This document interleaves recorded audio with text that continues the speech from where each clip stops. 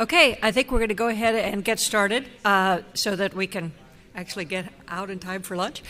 So our next speaker today is Dr. Rishi Agrawal, who's coming to us from Chicago. He's going to continue on our lung cancer theme and talk with us about lung cancer staging.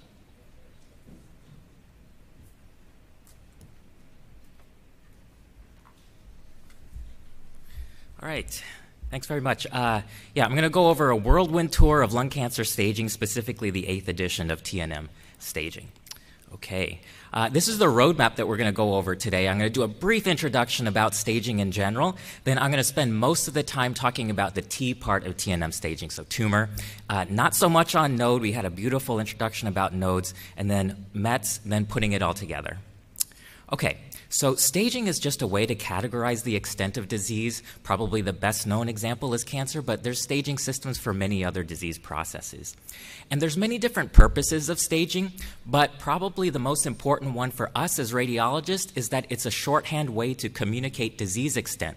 And oftentimes as radiologists, we're siloed in our reading rooms, and so if we can speak the same language as our referring clinicians, then that'll go a long way to enhance the communication with them. Second, it's used to guide treatment. Of course, it doesn't tell us everything about lung cancer. It doesn't tell us about cancer genetics, for example, but it's a good starting point, and specifically to tell whether or not surgery is indicated or not. And then third, it's used to estimate prognosis. So these are some survival curves for patients with lung cancer, and you can see that as you increase in the stage, there's a decrease in survival. So there's a real-world implication of having an increased stage. And then finally, it aids in research. So you should know the difference between clinical staging and pathologic staging. So clinical staging includes all of the information that's obtained up to the primary tumor resection.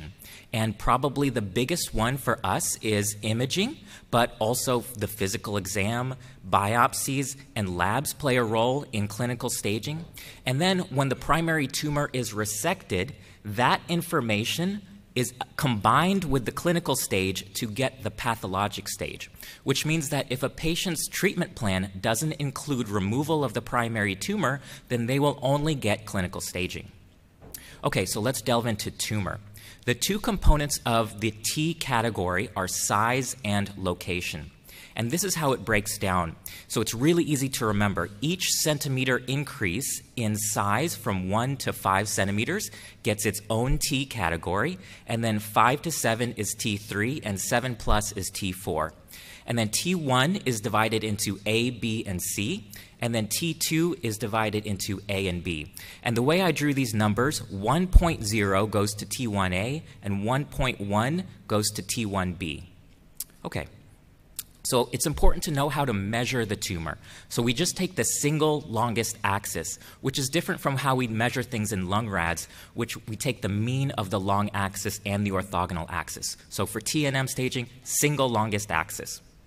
And then it's important to use all your views. So if the tumor is biggest on the sagittals, then use the sagittals to report the measurement. So for example, this tumor was 18 millimeters on the axials, but it was 23 millimeters on the sagittals, which bumps it up a T category. And then it's important to use your lung recons and windows. So a lot of times these nodules are going to be spiculated, so those spiculations will volume average with lung, and if you use the soft tissue windows, you can underestimate the size of the actual tumor. And then finally, for lesions that have a ground glass and solid component, it's important to measure the whole lesion, but only the solid component goes towards the T category. So for example, here's a patient who had a right upper lobe tumor, and you might say, well, this is 14 millimeters, which would make it a T1B. But in fact, the solid component is only 8 millimeters, which makes it a T1A. The other reason why you want to measure the solid component is because if you only measure the entire lesion, it can lead to a false sense that a lesion is not growing. So this same lesion 6 months earlier was the same size in overall dimension, but when we look at the solid component, you could see that it increased from 5 to 8 millimeters, which is significant. Okay, so that's size. Here's how it breaks down by location. And there's a lot of information here, but I'm going to try to break it down for you into chunks to hopefully make it a little bit more easy to digest. So a T1 lesion is a tumor that's surrounded by lung or visceral pleura. It's just like a tumor sitting in the lung, okay, in the middle of the lung, and it can touch the pleura, but it can't invade it. A T2 lesion invades the visceral pleura. A T3 lesion invades the parietal pleura and chest wall, or chest wall. A T4 lesion invades the mediastinum, diaphragm, or spine. Okay, so T2, visceral pleura. T3, parietal pleura, chest wall. T4, mediastinum, spine, diaphragm. And there's a few additional details I'll go into. So here's an example of a T1 lesion, just a nodule sitting out around a sea of lung. Now, I mentioned that they can touch the pleura, but they can't invade the pleura. So here's a nodule that touches the pleura, but from a radiologic perspective, there's nothing here that I can say that will tell me that this actually invades the pleura, and that's up for a pathologist to say.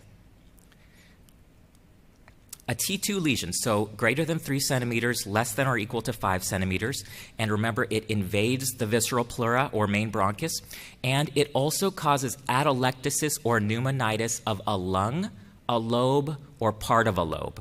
Okay, so this is a lesion here that's T2 by size criteria. It touches the visceral pleura. But take a look at this case. So here's a lesion that would be a T1 lesion by size criteria at 28 millimeters. But if we look at the sagittal images, you could see that it not only touches the pleura here, but there's spiculation on the other side of the pleura. That, for me, tells me that this is invading the pleura, because by definition, if a nodule goes from one lobe directly invades into another lobe, then that is invasion of the pleura, because remember the visceral pleura, because remember the fissures are made up of visceral pleura. Now, if this nodule had a smooth border on the other side and it merely pushed the pleura, then that's not enough evidence for a radiologist to say that that actually invades the pleura. You would need a pathologist to tell you that. And here's another example of a T2 tumor. So we have a hilar lesion here. It's 26 millimeters, which would make it a T1, but it got bumped up because if you scroll lower down, there's atelectasis in the anterior segment of the right upper lobe. Okay, a T3 lesion is greater than 5 centimeters or less than and equal to 7 centimeters, and it invades the parietal pleura or chest wall, and it invades the phrenic nerve. So the phrenic nerve runs in the mediastinal parietal pleura. Okay, so that's why phrenic nerve goes with T3. And then you can have a separate nodule in the same lobe. So here's a T3 lesion that's 54 millimeters. That would be a T3 lesion by size criteria. But take a look at this lesion. It's 47 millimeters, which would make it a T2. But if we scroll down further, you could see that there's another nodule in the same lobe, which would make it a T3. Okay, and it's important to distinguish what we're talking about here. A lesion that I just showed you, that is considered an intrapulmonary metastasis, which is an additional nodule with the same histopathologic type as the primary lesion. You should know that TNM treats lung cancers with multiple lesions differently. So a patient with additional primary tumors, multifocal ground glass adenocarcinoma, and diffuse pneumonic type adenocarcinomas, there's slightly different rules for these types of tumors, which we're not going to go into, but what I just showed you would be considered an intrapulmonary metastasis. Okay, and here's a lesion with chest wall invasion. So it's 47 millimeters by size criteria, but you could see that the soft tissue goes all the way up to the bone and the intercostal muscle. Okay, so that would be enough evidence for me to say that this has chest wall invasion. Now compare that to the case that I showed you just a second ago, in which the lesion touched the pleura, but we weren't sure whether it invaded the pleura. Here you could see that there's a very thin fat plane between the lesion and the bone and intercostal muscle. So again, this may invade the chest wall, but I can't say that. A pathologist has to make that determination.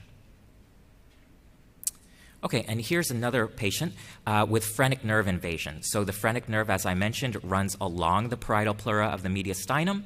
And if you look at the chest x-ray, you can guess that there's phrenic nerve invasion because we have elevation of the left hemidiaphragm. All right, and finally, a T4 lesion. So a T4 lesion is greater than 7 centimeters, and it is a separate nodule in a different lobe of the same lung and invasion of the mediastinum, including the recurrent laryngeal nerve. And so the recurrent laryngeal nerve is different from the phrenic nerve because the recurrent laryngeal nerve is way deep in the mediastinum. Remember, it loops over under the arch on the left side and the subclavian artery on the right side. So that's why recurrent laryngeal nerve goes in T4 and the phrenic nerve goes in T3. Or it invades the diaphragm and spine. So this is a lesion that's 10 centimeters, which would make it a T4 by size criteria. But take a look at this lesion. It's 41 millimeters, so relatively smaller. But when we scroll down, you could see that there's another nodule in a different lobe. So that would make it a T4. Here's another lesion. So 58 millimeters so T3 by size criteria, but it invades the mediastinal fat right next to the aortic arch, which would make it a T4. And then here's a lesion that invades the spine. It's already a T4 by size criteria, but the spinal invasion is another criteria that tells you that. Okay, we heard a little bit about carcinoma in situ and minimally invasive adenocarcinoma already. The only thing I'll say about these is these have a special T category where TIS tends to be a purely ground glass nodule and a T1MI tends to be a nodule with a solid small component. Okay. We already had a beautiful discussion about the nodal staging, and so I'm going to just skip over this part here. And finally, metastases. So the M category, it goes by M0 or M1, where M0 is no metastatic disease. M1A is intrathoracic mets, and so that can be in the contralateral lung, the pleura, or the pericardium. M1B is a single lesion in a single organ, and then M1C is multiple lesions in one or more organs. So M0, again, no metastatic disease. M1A is considered intrathoracic metastases. And if you look at the sagittal images, I find that the sagittals are very good for looking at the pleura, specifically for looking at the fissures. So in this patient, you could see that there's nodular studding of the fissures, the minor fissure and the major fissure here, which tells you that there's pleural metastatic disease. And anytime you have a patient with pericardial effusion, you should look very closely to see if there's studding of the pericardium by nodules. So in this case, there's nodular studding of the pericardium, which indicates M1A disease. M1B is a single lesion in a single organ. This is also called oligometastatic disease. So in this patient, there was a tumor in the left upper lobe, which I'm not showing you, and there's a single lesion in the liver here. And then finally, M1C is multiple lesions in one or more organs. So when we put it all together, we take a table like this and we take what we've found on the T, the N, and the M category, and we figure out what the stage is. So I'm just going to break this down slightly with some of the more common things that I think that you should know. I think you should know which patients are surgical candidates. So patients without mediastinal lymph nodes and tumors less than 7 centimeters are surgical candidates. So that would be N0 and N1. Patients with particularly small tumors, so tumors that are 2 centimeters or less, segmentectomy is generally preferred over a whole lobectomy when the tumors are that small. The patients that are non-surgical are those with contralateral mediastinal or supraclavicular nodes, patients with metastatic disease, so that would be the M1s, and then patients with larger tumors, T4 tumors and mediastinal lymph nodes. And then the ones that are taken on a case-by-case basis. So the larger tumors, the T4 tumors, may be resectable in select cases, but patients typically will undergo preoperative chemotherapy plus or minus radiation. And then patients with ipsilateral mediastinal lymph nodes are generally considered candidates for surgical resection, but they too will typically undergo chemo and radiation. And then finally, a word about oligometastatic disease. So for the purposes of TNM staging, oligometastatic disease is defined as one single lesion in one organ. But in clinical practice, people use the term oligometastatic disease. The definition is variable, but generally they use the term when there's 5 or less metastatic lesions throughout the body. And the reason why we talk about these separately is because these patients tend to be treated more aggressively with local ablative therapy for those individual metastases. Thank you, that's it.